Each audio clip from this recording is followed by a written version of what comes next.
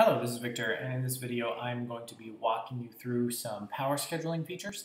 The first one I want to look at is how to change the balance if you're more concerned about gender-based balancing rather than numbers-based balancing within your schedule for next year.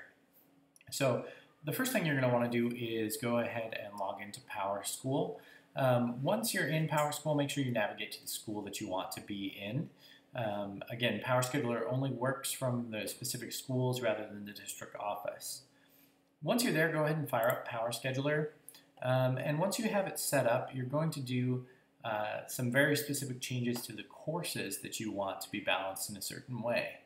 So I'm going to go ahead and select courses from the resources, and then select one that I know I want to have set as a gender-based balance, which is our advisory courses in this case.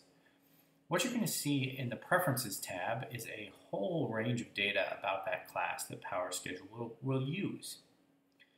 What I'm going to do, though, is make sure that I set the balance priority rather than being on section to being on gender. And the reason for that is that we want a more even split of students in that advisory class. Now, if I wanted to make sure that that was based upon grade level, that the grades were all mixed in specific teams or things like that, I could do that as well.